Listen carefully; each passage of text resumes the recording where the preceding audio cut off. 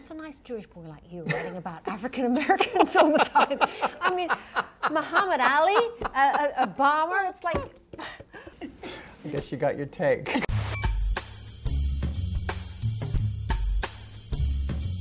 So David, all the millions, thousands, hundreds of words that have been written about Obama, at what point did you say to yourself, I'm going to add to my labors as the editor of The New Yorker and go out and write a book about Obama? I think I had to... What was there that you didn't think of? Well, I had to convince myself that we didn't know everything from a memoir, and we don't.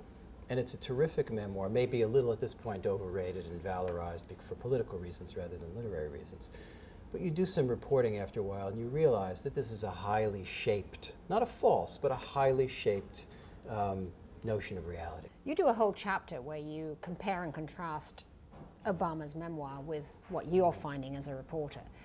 What were the major discrepancies or areas of, shall we say, self-mythologizing you might have come across? He's telling a story about himself. I don't think he's a liar.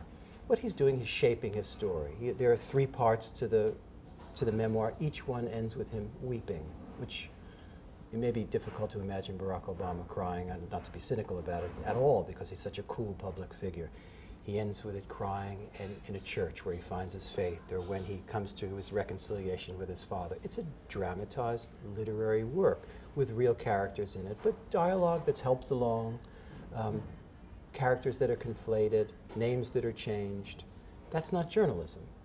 That's not scholarship. And to be honest, you could say that were he to be exposed, as it were, as a James Fry. He exposed himself, Tina. I mean, he says in his preface, I've done this, this, and this. And so I'm okay with it, both as an editor and as a reader, as long as the writer indicates what he or she's up to. Would you have been okay with it if it had appeared in The New Yorker, though? Would you have said, this is okay? Because I don't think that you would have done.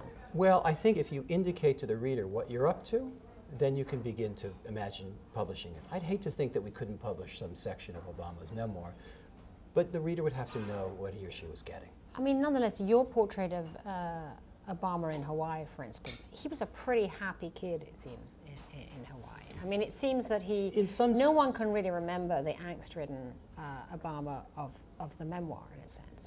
He does seem to have ramped up the kind of racial tension angst. Well, I don't know. I think a lot of the angst is internal, and a lot of adolescents aren't quick to give away what they are internally, their pain or the fact that he's growing up in essentially a white household, white grandparents with an absent mother, a completely mythological absent father whom he knows nothing about, very little about. And, you know, he's an okay student. He's smoking some weed, he's drinking, he's getting B's in his courses. He's not Barack Obama, the super meritocrat that hits Harvard Law School. He's a kid.